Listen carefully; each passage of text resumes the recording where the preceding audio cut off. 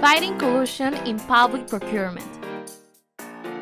As part of its activities, the Peruvian government needs to acquire lots of goods and services. For instance, medicines and equipment for hospitals, or books and computers for schools. The best way to determine the suppliers of those goods and services is by means of public procurement bids, where potential suppliers compete by offering better quality and price. However, there are dishonest suppliers that agree with their competitors not to bid their best offers and make an illegal profit at the expense of the state and the Peruvian citizens. Let's see.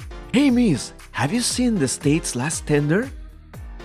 Yes. So what do you think if we agree that you will bid high this time so I can win? And then in the next call, I will bid high so you can win. What do you say?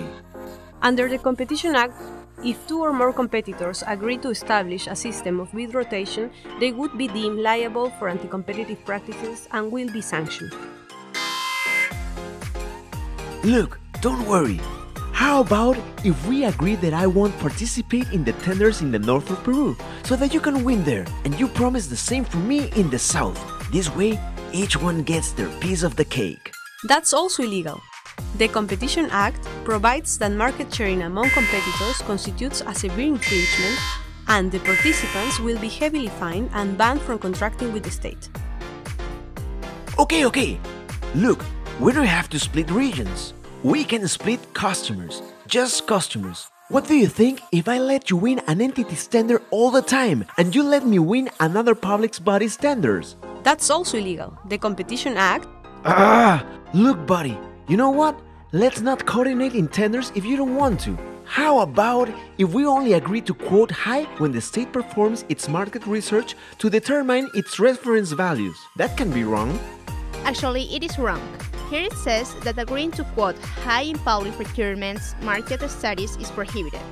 Everything is forbidden! We can't do anything! They don't want us to participate in public procurement! That's false. What is prohibited is to engage in anti-competitive agreements. It's a duty for bidders like us to compete in public tenders. I heard enough of your schemes and I'm not interested.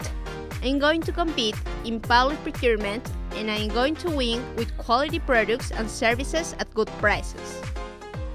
Certainly, collusion in public procurement is illegal. Agreements among competitors in public procurement in order to arrange a bid rotation system, engage in geographical or client allocation, agree to quote high, or simply not quote, are among others anti-competitive practices that are prohibited by law. Every year, these actions of dishonest companies generate significant losses for the state, affecting its possibilities to provide better services for the citizens, and especially for those in need. Suppliers who carry out these anti-competitive practices will be fined and may be banned from contracting with the state in the future. If you're a public official with responsibilities in public procurement, you should be aware of any of these extremely harmful practices. Take on in the copy's guide to fight collusion in public procurement to learn more about these illegal practices and how to help to fight them. You can use the checklist included in this guide to identify signs of potential anti-competitive behavior. And you can also contact in the copy to report the existence of these indications or to receive guidance to encourage more competition in the processes run by your public entity.